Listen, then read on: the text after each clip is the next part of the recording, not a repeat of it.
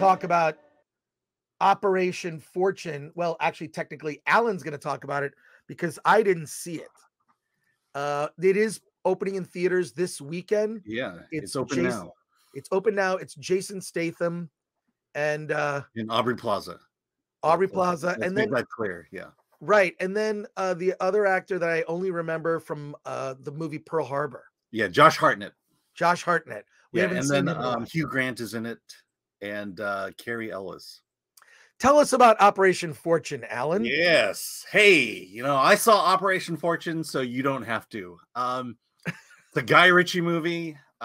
Jason Statham plays this super spy that is kind of on the outs. Character we're all pretty familiar with Jason Statham. So apparently, a top secret intelligence facility has been infiltrated. A secret device has been stolen. No one knows what that device is. No one knows who's going to buy it, and no one knows who's going to sell it. And so to the rescue comes Jason Statham, who is this covert ops agent who has learned to cheat the system. And so he's currently on a personal mental health holiday, and the government is paying for it. And so they bring him in.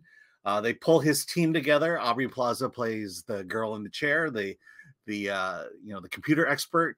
Let's see, Bugsy Malone plays JJ, another guy who can do everything, and then Josh Hartnett plays an actor, and that becomes important later on.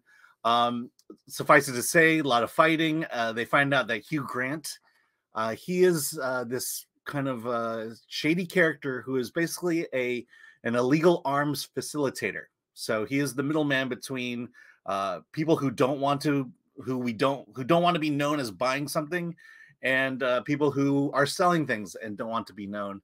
And so Hugh Grant's character is infatuated with Josh Hartnett's character, who is a Tom Cruise-like actor. And so the team grabs this actor, pairs him up with Aubrey Plaza to pose as his girlfriend. They infiltrate. A lot of action, a lot of fighting, a lot of intrigue, and it's a very bland movie. I'm halfway through. I'm like, I could just walk out right now. I literally could just walk out. And action scenes very bland, very boring. We've seen it all. Guy Ritchie goes for this Ocean's 11 type swagger in the film and just doesn't pull it off.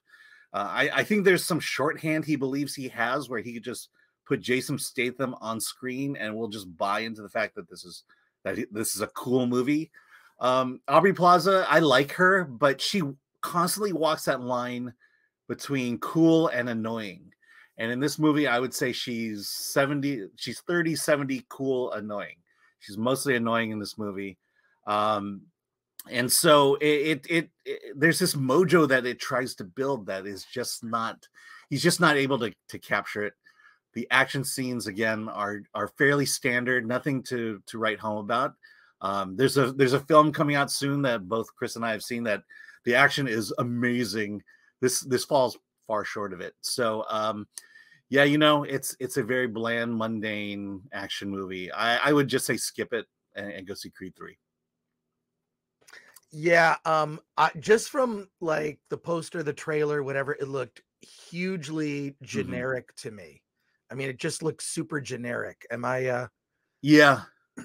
I mean, there's not a single action sequence I can really think of, as compared to the other movie we'll talk about in a few weeks. There are 3 action scenes I play in my mind over and over and over again.